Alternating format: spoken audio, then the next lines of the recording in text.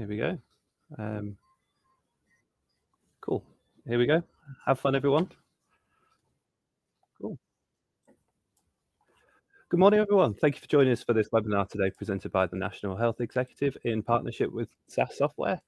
So this webinar will be focusing on earlier and faster diagnostics with AI analytics and health data working hand in hand to improve care and innovation. My name's Jack. I will temporarily host this event whilst Adam tries to get on. He's just experiencing a few technical difficulties. So Adam is the head of category for digital and IT at NHS Shared Business Services, and he'll be with us in a minute, like I say. So this webinar is hosted by the National Health Executive in partnership with SAS Software, and we will be discussing how AI and advanced analytics can provide accurate and fast treatment while saving lives, utilising both statistical and real-time data. So given the unique pressures that hospitals currently face,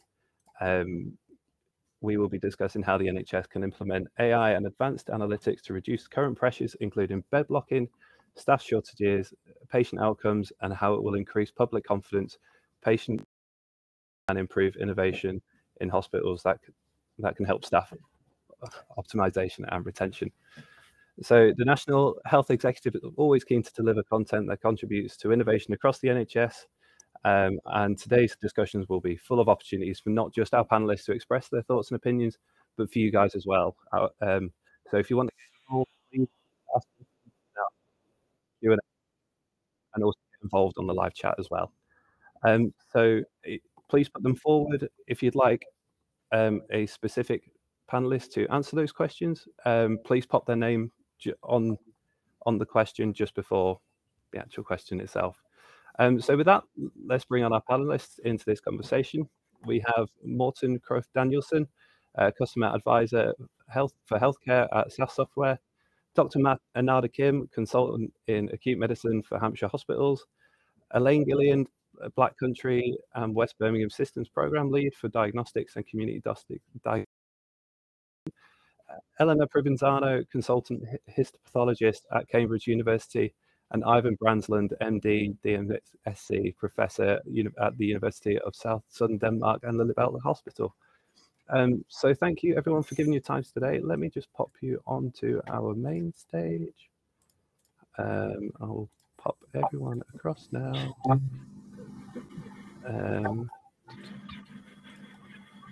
So I'll give you a quick, oh, sorry, I should really have myself. So yeah, if you guys starting with yourself, Morten, if that's all right, just quickly give yourselves an introduction. That would be great. Yeah. Yeah, thank you. Yeah, my name is Morten Croft Danielsen. I've been at SAS for 15 years. Before I joined SAS, I worked at a hospital in Denmark where I was responsible for IT, HR, and finance.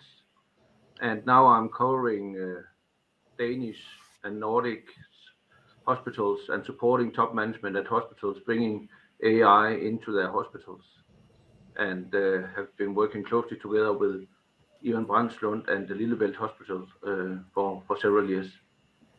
Fantastic. Eleanor? Hi, I'm Elena Provenzano. I'm lead breast pathologist at Adam Brooks Hospital here in Cambridge. So I'm sort of oversee the diagnostic service, and I'm involved in the implementation of our digital pathology program here, along with some of my colleagues, including Rebecca Brace, involved in a lot of clinical trial research as well, including some AI-based research. Fantastic. Matt? Hi everyone, I'm Matt Anada Kim. I'm a consultant in acute medicine and a professor in clinical experimental science at the University of Southampton. I'm National Clinical Director for Infection, Antimicrobial Resistance and Deterioration, and I work on integrated healthcare solutions using digital tech, such as COVID oximetry programs. We've done a lot of work in AI-based systems to do with clinical care and the support of patients. Amazing. Elaine? Hello everyone, my name is Elaine Gilliland. I'm system lead for the Black Country, and I cover diagnostics and the development of community diagnostic centres for the Black Country system. I'm involved in AI in diagnostics significantly in implementing new technologies in the development of community diagnostic centres, clinical decision support, and IA for teledermatology at the moment. Fantastic. And Ivan. And I'm Ivan Brandslund, and Sorry, apologies. I'm a laboratory director for many years, and I have been a doctor for almost 50 years. And during the last 5-6 years, I have worked with Morten on development of artificial intelligence systems, especially within calculation at general practitioners, but also at for emergency reception patients in my hospital, where we have around 50,000 emergency received patients per year. Brilliant, fantastic. So yeah, brilliant. Thank you. Welcome everyone. Thank you so much for giving up your time today. Really appreciate it. And yeah, I'm sure we'll have a really good discussion. So Morten, I'd like to start off with you, if that's all right. So how can AI in healthcare help the NHS increase productivity, optimize resources, reduce mortality, and improve patient outcomes? I think if we start looking at the world and our hospital systems across countries, we see the same pains, the same challenges for all hospitals. We are having a growing elderly population, we are having more chronic patients, and we are having a lot of patients with comorbidities. So that brings a lot of pressure on our hospital system. So we simply need to change the way that we innovate and the way that we bring new technologies into our hospital. And this DSEERT, which is our Faster Diagnostics, which is developed between SAS and the Lillebælt hospitals, that's actually where we are having the purpose of coming up with 18 outcomes within 60 minutes based on biomarkers. And that's an example on how it will be possible for a hospital to change the way that they actually operate. I don't know, even if you have anything to add on that. No, except that when we started all this, we followed the lipid Noster model to get everything in place for doing this, because you have to have all the conditions right, especially a laboratory that actually can do a very large repertoire of testing within 60 minutes. And we have achieved that through a program of robotization and automation during the last 10 to 12 years. Fantastic. That's really, really good stuff. So Elaine, Eleanor, Matt, do you have anything to bring in onto that conversation? Yeah, I mean, so a good example of, I guess, using the power of AI is what we're doing from the infections program. So we're trying to develop a trusted research environment to pull together the entire population of England into a database, and then look at the incidence of infection within that population, and then the various clues for severe outcomes, good outcomes in their genotype and phenotype, i.e.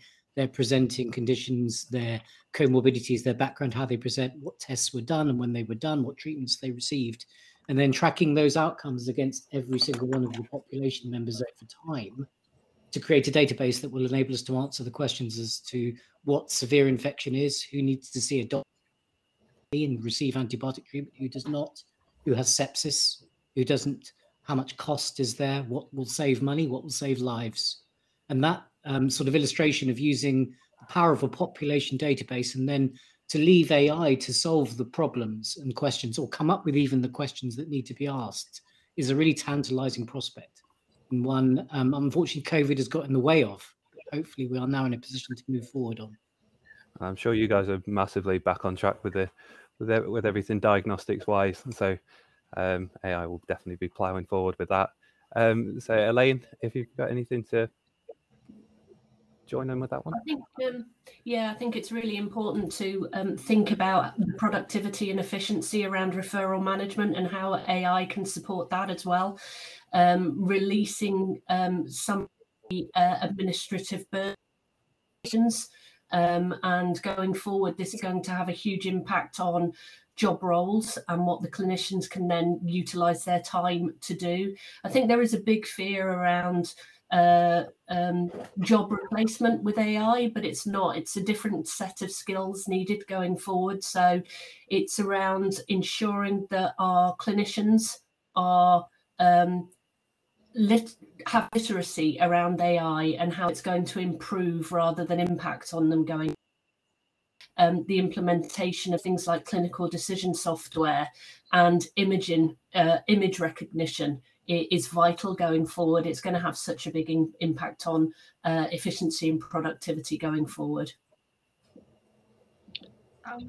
Yeah, I guess taking forward what Elaine was saying, I sort of mainly work within the breast screening program, and we have huge workforce shortages at the moment, particularly in diagnostic services such as radiology and pathology. And I think what AI can do is, you know, at the moment, some centres have backlogs of cases because they can't get through the work. And AI can sort of screen cases, identify cases that have a high likelihood of cancer, and those cases can then be prioritised to make sure that we're sort of reducing our turnaround times for cancer diagnostics. And in terms of efficiency, so with a breast biopsy, what I need to do is I need to look at it, is there cancer or not, order additional tests. And there are AI algorithms available that will screen that biopsy, say the likelihood of a cancer being present. If a cancer is present, it will order the additional tests that are required. So as a pathologist, I then have the finished product delivered to me. So it's not going to replace me or what I do. I'm still the person making the final decision, but it will just allow huge efficiency gains in a situation where we've got a very sort of short-staffed workforce. And I suppose the whole recruitment side of things is a massive part of that as well. So that's really interesting to know. So Eleanor, going to you. So how do you think AI will improve those clinical pathways for patients with cancer? So I guess I've already mentioned at the moment, you know, we've got workforce shortages, we've got backlogs, and what these algorithms can do is they can screen the slide, identify the cases that are most likely to contain cancer, so those cases can then be prioritized. It also acts as a quality control check. So as I mentioned, the pathologist is still the person making the final decision, but what it will do is it will highlight hotspots. So we can sort of, we screen a slide initially, and then the algorithm identifies a hotspot. We can go back and review it again. So it's an additional quality check just to make sure that the diagnoses aren't missed. So I think it's going to sort of streamline the process, reduce turnaround times potentially, but also act as a quality control step and improve accuracy in diagnosis. Fantastic. That's really, really good. Anybody have any opinions on Eleanor's answer and question? Yeah, from a clinical pathways perspective, I think she's right on the money. We don't have enough clinicians to serve the needs of the population at the moment. We certainly don't have enough funding. We need people working at the top of their level, non-healthcare clinicians, to support clinical work, and that includes AI. So at the moment, we have a huge amount of algorithms and pathways we're putting in place for non-clinicians to assist clinical decision-making, both in the 111 service. GP reception is a good example. And the question is, what if we can automate some of those processes and derive an artificial intelligence-based algorithm to ensure the right decision is made without potentially involving a human being? We've attempted this with 111 services, with various decision algorithms online that patients or the general public can access, with very limited success and very huge gaping holes in terms of the outcomes for those patients. And the question is what we can do to move on beyond the current level of quality and safety, and what we can actually do to ensure that the right patient is seen by the right person in the right place at the right time, with the right treatments and the right interventions. And this is where population level data will really help us. Because suddenly, if we have that, as Eleanor says, we will be seeing the right patient more often.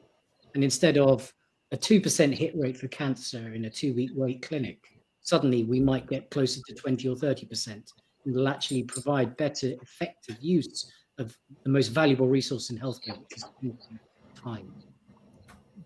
Maybe I can add that you have pinpointed some of the keywords here, namely quality, safety, speed, turnaround time, less need for hands-on, and that's very important with AI.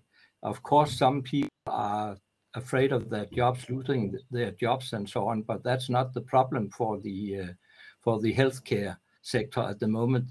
The problem is that we don't have hands enough, so the more we can robotize and automate and use artificial intelligence, the fewer hands we will need. And our doctors in the emergency reception wards are very overburdened at the moment. So we need to release them and relieve them by artificial intelligence. When we started this, they were very afraid of losing their job, but they were told, well, you are relieved. You are not going to lose your job. You're just going to do something else and faster, because that is very important. We have achieved a very short turnaround time for evaluation of patients in our emergency research to help the young doctors, because as I told them, well, artificial intelligence have been proven to be able to beat the world champion in chess. Don't you think they're a bit better than an average physician in the middle of the night at 2 o'clock receiving a life-threatened patient? Of course it is, and it has been shown, and we have shown it in test work where we reach areas under the curve for detecting sepsis, predicting risk of death with AUCs between 20 and 95%.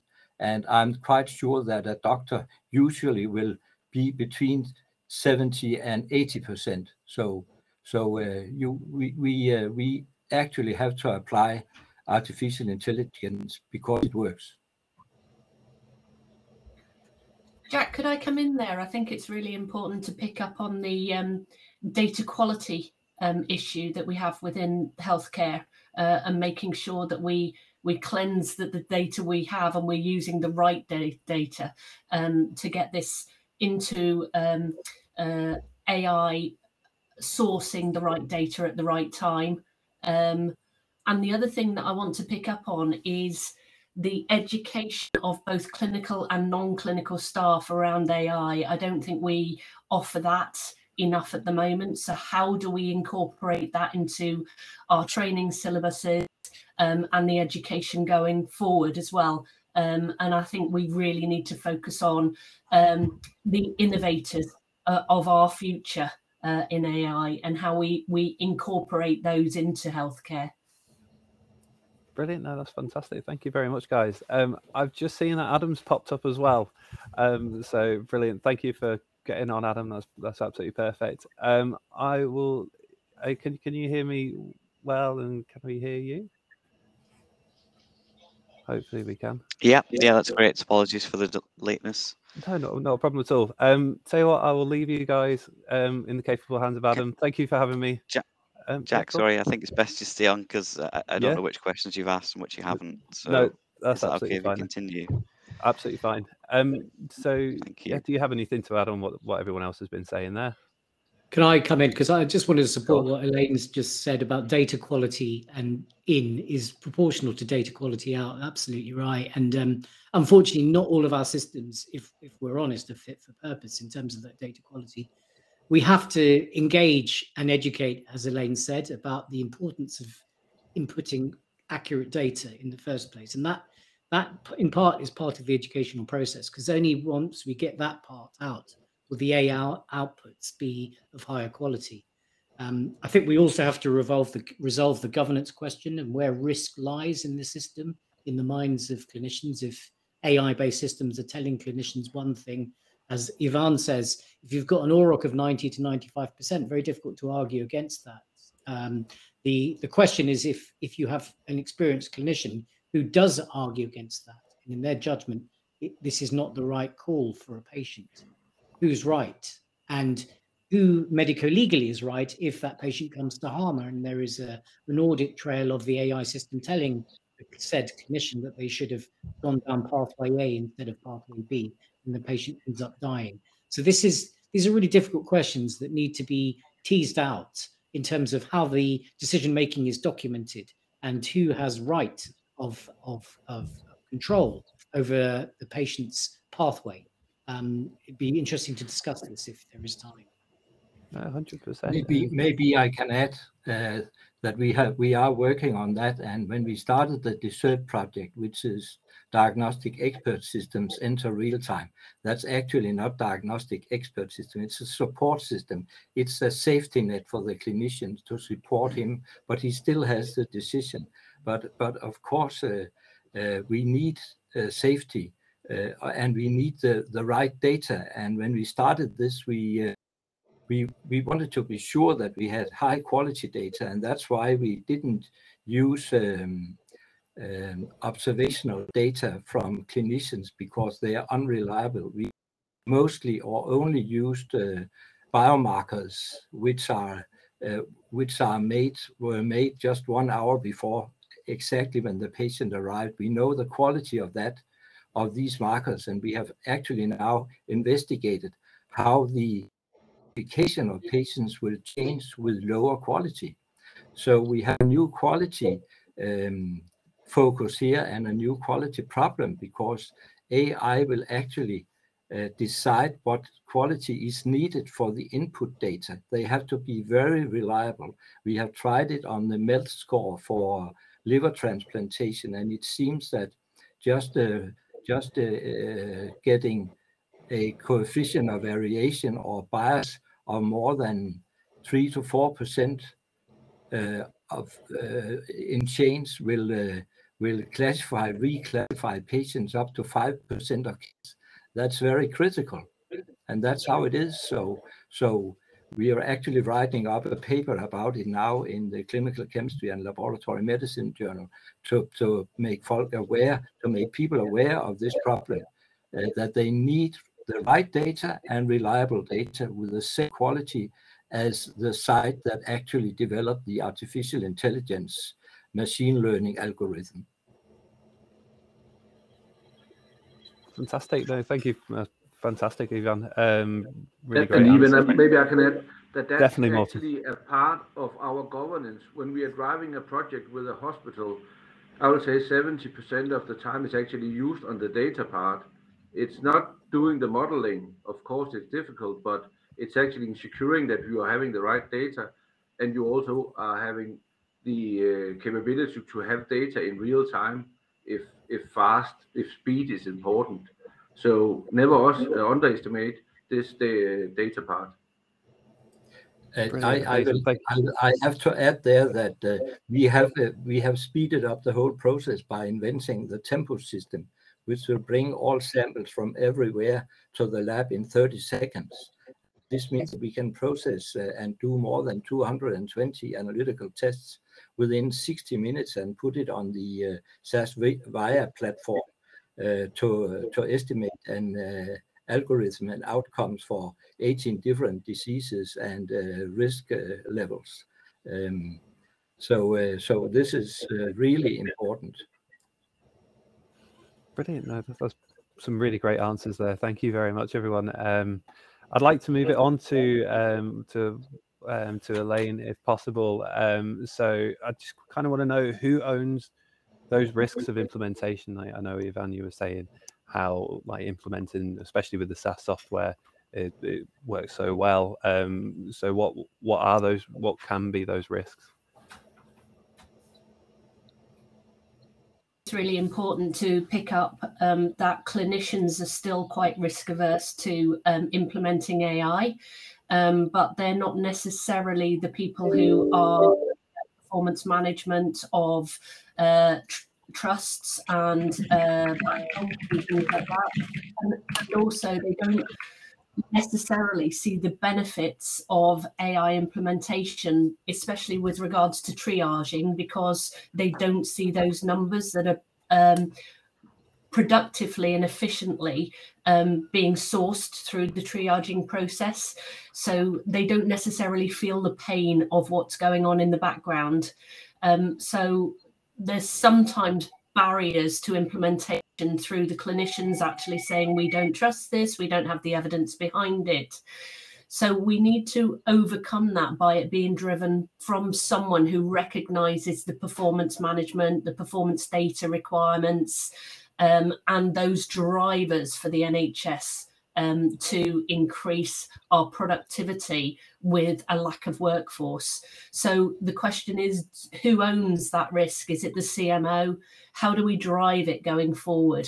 And we have to be really intelligent about who owns the risk and take that away with regards to the implementation of AI as a whole, but still allow the clinicians to own the process, if that makes sense. No, definitely. Adam, to bring you into the conversation, actually, I think Ivan's got a really good about to make a point, so go for it. Can I comment on that? No, definitely. Because, of course, the big problem here in artificial intelligence is disagreement between a very experienced and good doctor and an AI system. That's a problem. And what we have tried to solve this is, first and foremost, to cooperate with our clinicians and actually reduce the number of variables we use without losing area under the curve. So we have reduced, there is a lot of noise from somewhere.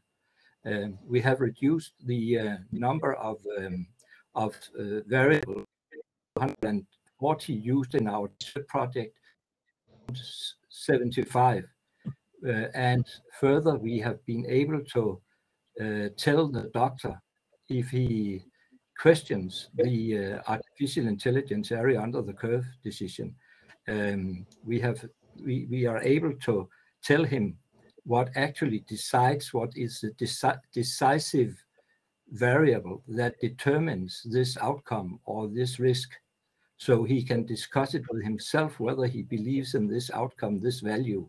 This is called SHAP diagrams. Yeah, Pat, go for it. Yeah, so I mean, I think this has got to be led by the clinicians. No one else can lead it in terms of that responsibility for patients' lives and actually that decision making in tandem with judgment. The artificial way AI systems are constructed are not always helpful in terms of real life blood and guts medicine.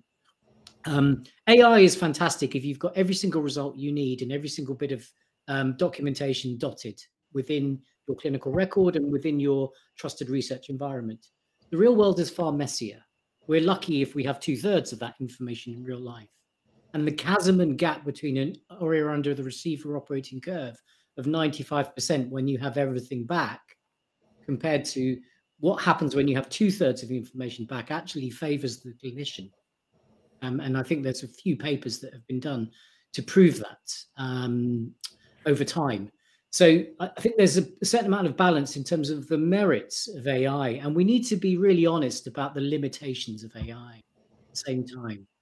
If we keep egging on about how good it is, no one's going to listen. If we keep driving this from the top instead of the bottom, no one's going to listen. This has got to be properly led by clinicians, and that involves obtaining, I guess, trust from clinicians in terms of their co-design and co-development of these systems in tandem with clinical judgment, with the right questions being asked around clinical risk governance and litigation going forward, and then addressing all of the concerns that I think Elaine brought up in terms of education, and then the quality of data thereafter. So this is about a partnership, a collaboration, a relationship, and of not doing things to people, but those people very much being part of the creative and developmental process. Eleanor, I can see you're eager to get in there. Yeah, I was going to jump in at the same time, answer one of the questions that's been posted on the chat by Nicola Curry, because she also mentions about some of the things we've been discussing around sensitivity and specificity and quality assurance. So I know that the trial we're about to set out with is really looking at efficiency with the NHS, but we're using an algorithm called Ibex-Galen, which has been, was developed over a huge cohort of over 100,000 cases. It's been extensively validated in clinical settings in different countries, and it has sort of a CE marking. But even then, this multi-centre trial we're about to set out on is the first time it's being implemented in the NHS. And I think from a quality assurance perspective, these tools really initially need to be introduced in a controlled manner in the sort of setting of trials where there's quite strict oversight and quality assurance, looking at the outcomes. Obviously, in the screening program, we have very strict quality assurance guidelines, and I think they need to be followed to sort of provide those reassurances both for the patients and also for the clinicians to sort of validate these tools in an NHS setting before they're sort of rolled out for more general use. Definitely. Brilliant. Thank you very much. So I'd like to move it on if we can. That was some fantastic answers. Great discussion between you guys there. That was really good. So I'd like to bring it back to Morten, if that's okay. So where else do you see biomarker diagnostics supporting clinicians across primary and secondary care?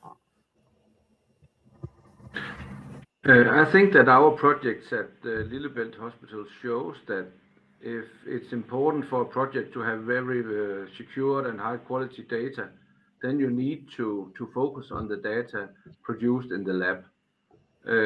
So actually, I think that we will be having, and we are already having, several projects where we are using biomarkers, for instance, in the oncology department, and also regarding risk of before going into coloscopy. So there is a lot of different purposes of using biomarkers, and I think it's what we see is that actually that when you are having access to these data, and now we are having a great database where biomarkers is the primary data source, you can have projects up and running very fast if you are having the right organization around your data. So biomarkers is very important, but we need to discuss the organization around data. So people and competences, and of course technology and processes are very important. But I think biomarkers and all data produced in a lab will be very important for coming AI projects. Brilliant. Ivan, if you'd like to join in on that one. Maybe I could add there that started using the lab results from 23 different biochemical and different tests being done in general practice for patients that the GP suspected could have a cancer, and we were actually able to clarify and calculate the risk for the single patient. And that is something that we should be very aware of, that if we want to use data, they should all be as complete as possible. And we have achieved in our big data, in our big DESERT project, that 99% of our variable data is present after 1 hour. If you rely on other data from and from electronic patient journals, they are not reliable, and therefore we did not rely on too many observational data done by clinicians, because they are not trained, they are not disciplined. They report heights, weights, and blood pressure in around 100 different ways, which is difficult to handle in an AI system. You need very strict formulated data, and therefore we focused on using laboratory data, which were quality control and always for the single patient. There's a big difference in doing a AI project in 100,000 patients and finding AUCs and so on, and going from there and to use it on the single patient. The single patient needs a high security and in the single risk calculation, and that is we have to focus more on that in the future. We are writing a couple of papers on that problem right now. Amazing. Does anybody else have anything to kind of add on why biomarkers kind of lend themselves to early diagnostics at all? Or any opinions on that? I think with care, they have a potential place in this, but you need the clinical screening and you need to ensure you're doing them on the right patient. We don't do biomarkers on every single one of the 60 million patients or people in the population. There has to be an element of clinical judgment to decide who requires the test in the first place and in what setting and when. And although biomarkers are good within a specific cohort, for instance, presenting to critical care with extreme physiological derangement, the question is what they actually mean in the context of very generalized symptoms or non-specific symptoms, or indeed a relatively well patient, because the trials have not been done on biomarkers within very well people who don't have anything to do with that particular condition, often in large-scale studies. So context is everything here. And though there is huge merit of the AI-based system and biomarkers specifically, it needs to be taken with a pinch of salt and against the backdrop of the economic harms of expensive cutting-edge tests and the benefits as well as the risks. I agree totally. What we actually found was also that our next problem and next step is to find better markers, right markers, better markers. And when you use artificial intelligence, it will be disclosed actually that if your variables are not good enough, and some are redundant and some show the same thing and so on. So at the same time, AI can be used to actually evaluate the markers you use for their fit for purpose. But you're absolutely right. Sorry. It also comes back to the squeeze on funding and making a very real decision around what's appropriate and what's inappropriate going forward for improvements, productivity and efficiency. We are being told, that we have to be more efficient, more productive. AI is going to support with that, but we've got to make the right decisions on what we incorporate and what we don't. So biomarkers going forward will be perfect in an ideal world where we had lots of funding coming forward, but we need to, again, I pick up with what Matt said, make the right decisions on what we're bringing into the NHS at this point. Brilliant, amazing. Thank you, guys. Yeah, some really good answers. And to you guys watching as well, you're sending in a lot of questions. So I might dive into that if that's okay with you guys. I just want to bring it back to the topic before. I did actually see a really good question and now it's completely gone. So I was going to bring it back, but I'm not going to now. Bear with me 2 seconds. Yeah, here we go. Sorry. So how can AI be utilized for predicting missed appointments to assist healthcare providers to target them ahead of the appointment? I think we spoke about this a little bit during the recruitment part of this webinar. It would just be good to get it. That's from Molly Dassolu. If anybody's got any opinions on that. Well, one of the reasons why we want to use AI and base it on observations or the patient's data or the patient's answers, and of course variables, biochemical markers, was that we wanted to diagnose or triage the patient in their home, and we already medical doctors visiting patients who call the emergency reception and ask for help to go there and take samples and test the patient. And we want to actually apply these blood samples to artificial intelligence by bringing these blood samples directly to the lab and process them within an hour to classify the patient's risk in terms of survival and risk of sepsis and so on. This has just been started, but we can see now from our DESERT project that we can actually do we can ask specific questions for diseases and serious conditions just by very few using very. So this is our next step because that will relieve the hospitals from a heavy burden on receiving too many patients in the emergency reception wards. So this is the next step. We are actually working with an American company to do this called Persone, who are trying to produce a new platform. These few tests can be produced directly in the patient's home, and we will do our algorithms directly on these results. You can check the company on the net, persown.com.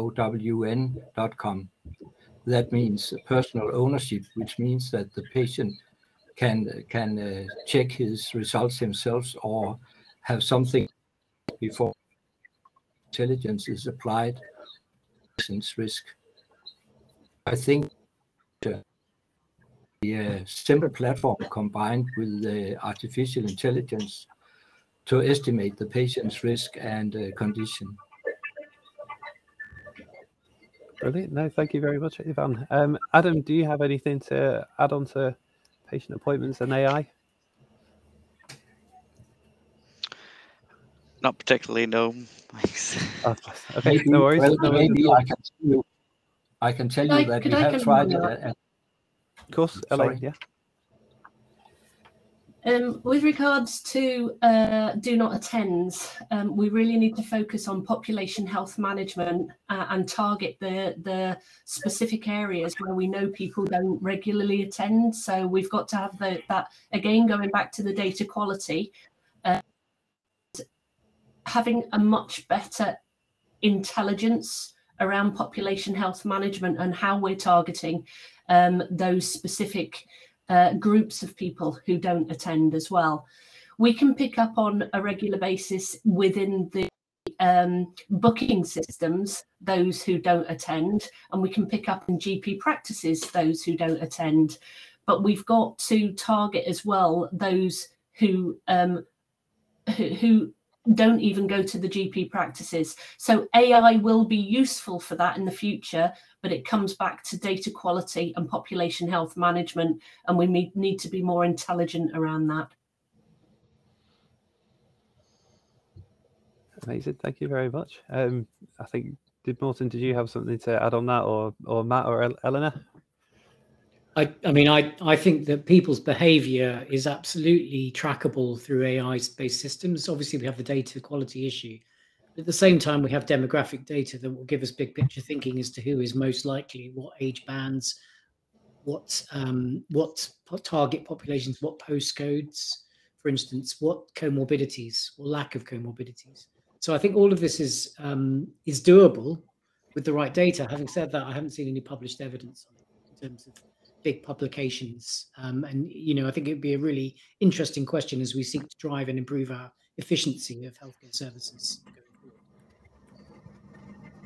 Fantastic, brilliant. No, thank you guys for those answers. Brilliant. I'm sure Molly would be very happy with those. Actually, I've just got some information across the sea between Denmark and UK saying that we're actually having a project in UK where we are doing this risk stratification for no turn-ups every morning based on historical data.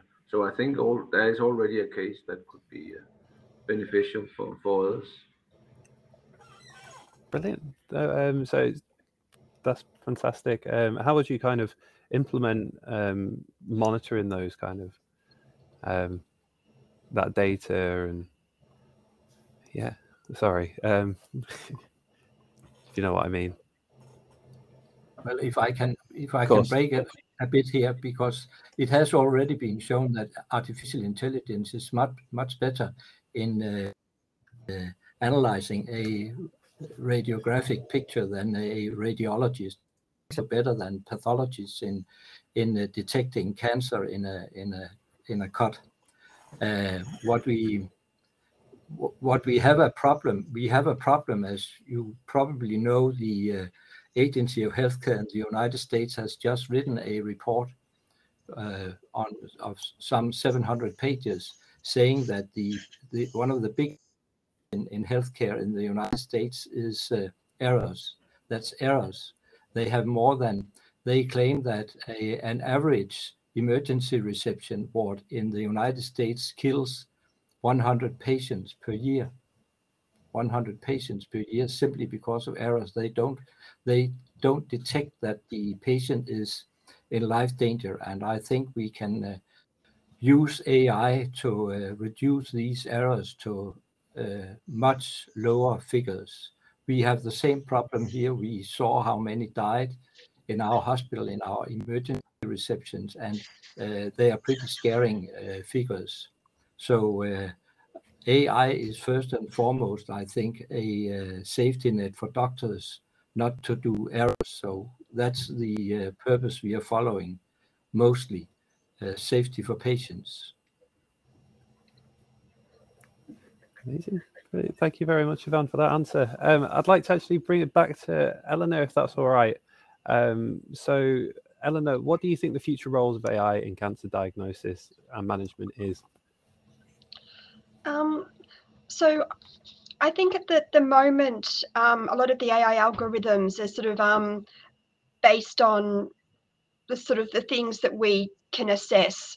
But with AI, there's the capacity to sort of see a lot of things and analyze details that maybe that we can't sort of perceive as pathologists. And that's sort of, I guess, taking a next step in terms of what so when we look at the glass slide, we can make the basic diagnosis, but what other information can we potentially extract from the features in terms of, for example, presence of genetic changes or other molecular changes that we can't necessarily perceive with the naked eye, but AI algorithms may be able to develop patterns to sort of to do that.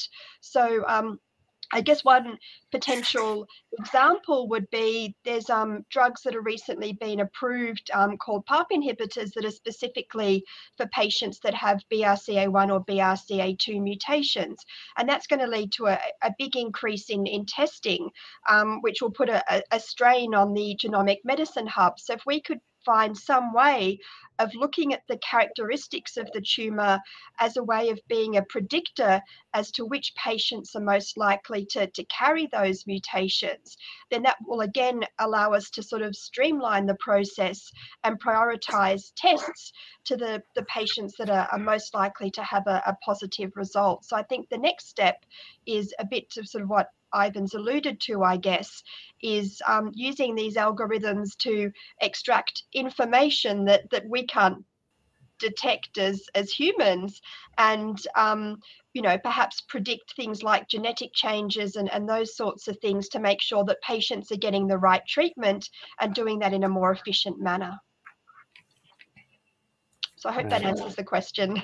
That definitely. I could see Matt and Elaine absolutely nodding away there. Do you guys have anything to bring in on that one? Only, I mean, a fantastic answer from the diagnostics perspective.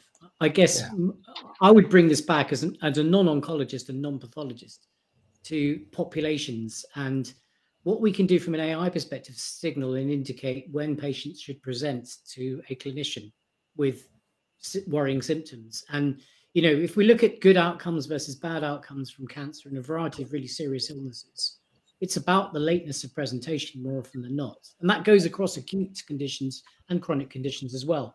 So the question, I suppose, is what is the algorithm from a population perspective that will tell a person, the general public, when they should go and seek help, when they should not go and seek help, when they should not worry, and when they should worry? And, you know, this is within our grasp. The question is what sort of size of database we will need to answer the question, and what sort of systems we will be able to put in place that are ethically sound, but allow patients to have improved outcomes and start overcoming the inequalities of healthcare that exist across this country and many others. where the rich do well and the poor do very poorly. So the question is a bigger one, I think, than just diagnostics. It's about how we influence population health to improve the welfare of the entire country. I absolutely agree with that. We need to address diagnostics, how AI can support that, how it can address patient-initiated follow-up, how AI can address that and support virtual consultations, all of those things we've been talking about for the last 5 years. How can we make AI support that and be appropriate and reduce unwarranted variation across the country that we have at the moment? Absolutely fantastic answers. I mean, Adam, even how do you think digital and IT can add to that at all? So my perspective is procurement of artificial intelligence. So it's interesting sort of hearing now that the maturity of some of these solutions, but I'm keen to sort of help innovators and startups with sort of navigating the NHS procurement landscape. I don't know if any of the panel members have any sort of thoughts on challenges there and how we can overcome them. Not sure on that.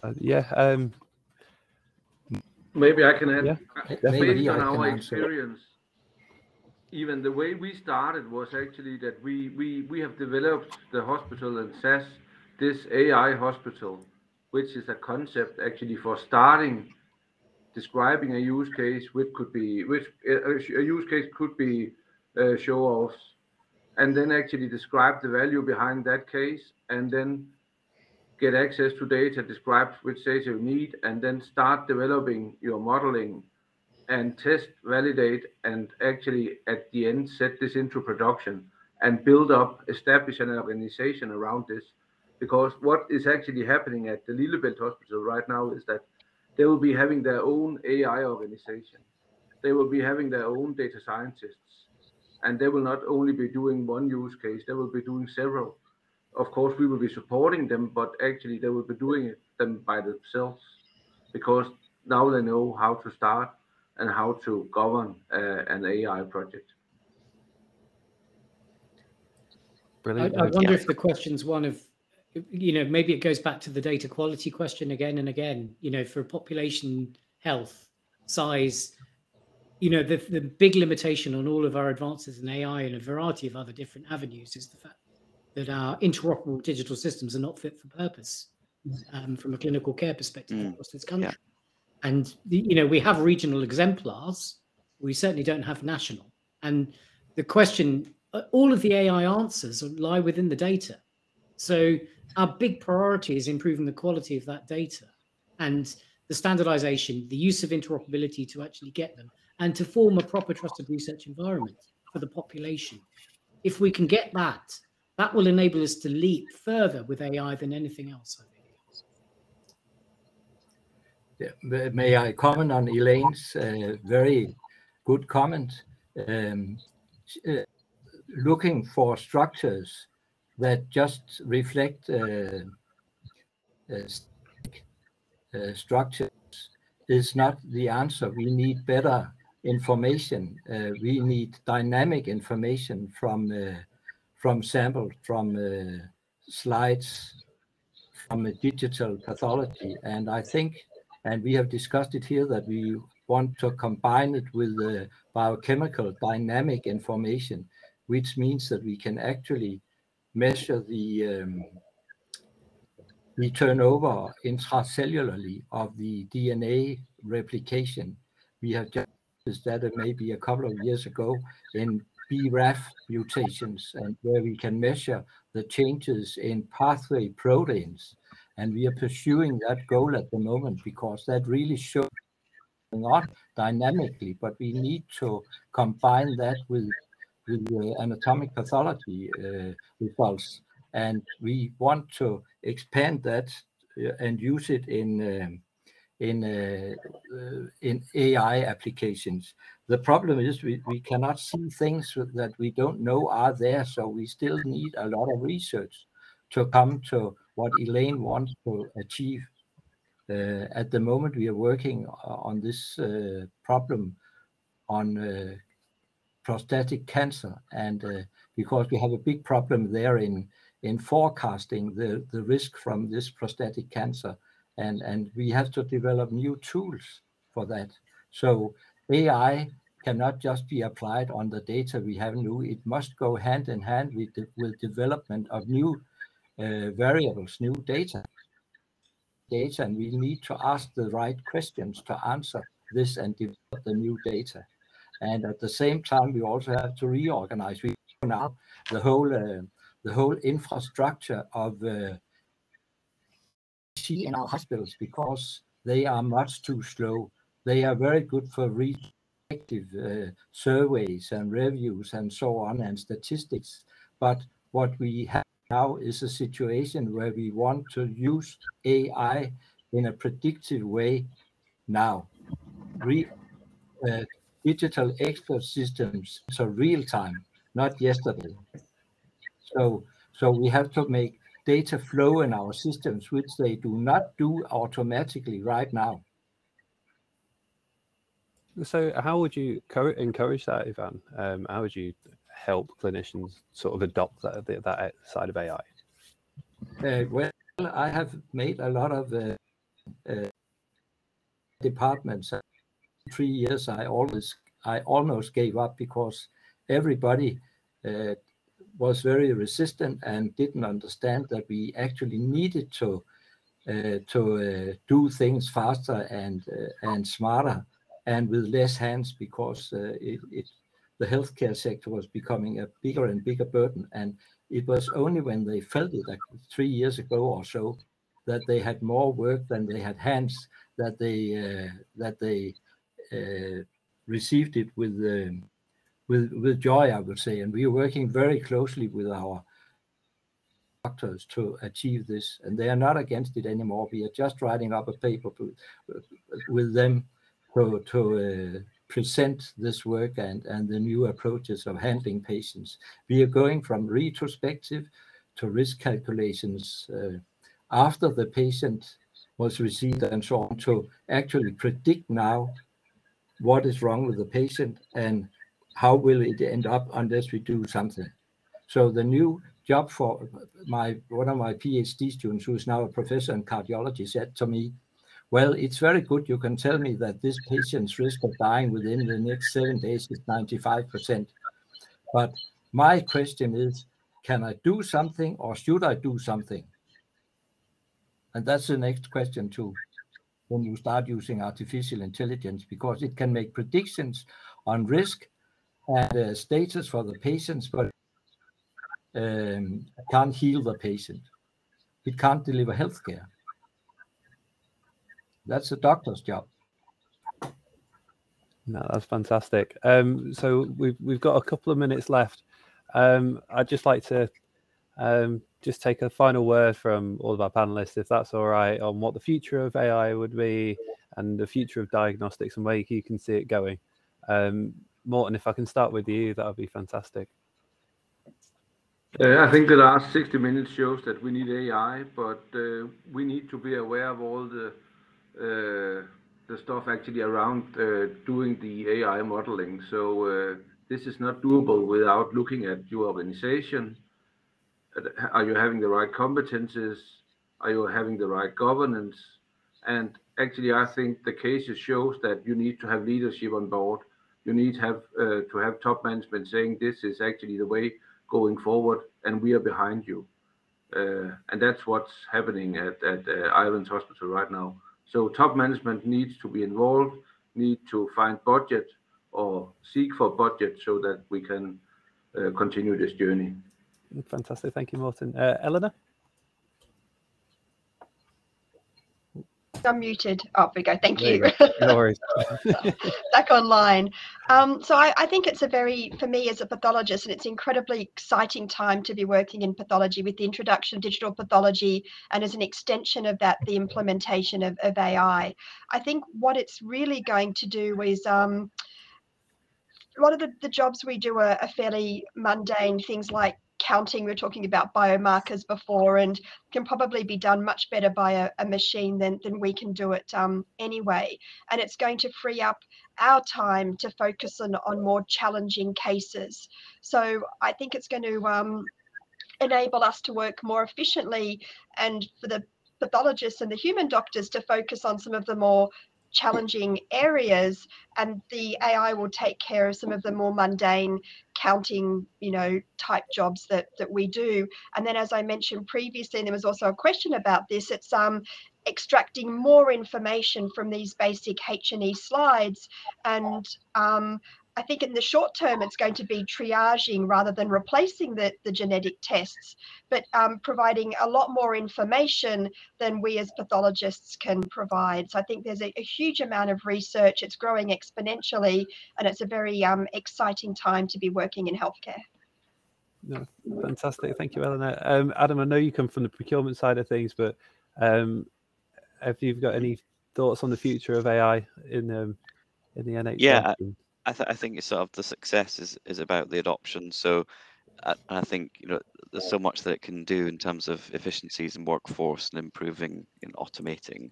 But I think the key aspect in terms of being able to sort of properly adopt it is looking at how it sits alongside existing technologies within platforms and the governance around that as well. I think that it's possible that you could get all kinds of different sort of systems installed and then they sort of become unsupported or difficult to manage. So it's important that the IT estate is built with this in mind, and that it has appropriate governance and been able to incorporate these types of solutions going forward.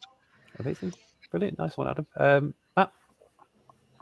I think it's a really exciting time, as others have said. I think we have to think about the augmentation it brings to clinical decision making and patient care. Clinicians have to be involved in how they're developed, and they need to lead the change. It doesn't have all the answers, but it will potentially assist. The marriage between what we gain from AI together with clinical experience is really important. After all, if you were critically ill, would you really want to be treated by a machine? And I think the most important elements of bringing in the empathic, the grey areas, the clinical experience areas, there will always be a need for a human clinician within this for a number of different reasons. But what we need to be better at doing is thinking about how we marry AI to ensure that they are properly supported for all the reasons our panelists have said. That's fantastic. Brilliant. Elaine? Yeah, I can't tell you how excited into diagnostics, not only just for number one, earlier diagnosis and faster diagnosis, giving the right test at the right time, and not just a vast amount of tests the patient going forward, but just making sure that we are productive in the tests that we offer the patients as well. But secondly, optimizing the patient to go home and support them, to enable them to live a life if they are diagnosed at third or fourth stage. We can support them much better with AI technologies at home as well. Amazing. Thank you, Elaine. And finally, Ivan. Oh, yes. Well, a crucial point is, of course, now we have shown that AI can predict a lot of things. It can also predict that a patient is outside, so a patient can be sent home, which is just as important when we talk about efficiency and effectivity in the healthcare sector, so they don't stress the... But of course, the important thing is if we do a control trial, use not in emergency reception areas, will it actually help? Will it decrease the length of stay, the rehospitalization process, decrease the number of deaths within the next months or so? That is a question, and we have to train the doctors now together with the clinical doctors to get acquainted to the system and learn to work with it, and then we have to see whether it will change the outcome for patients. If AI is not going to do that, we have no...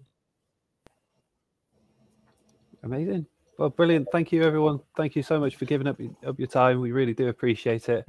I saw there was absolutely loads of questions in the chat, and I do apologise for not getting around to them.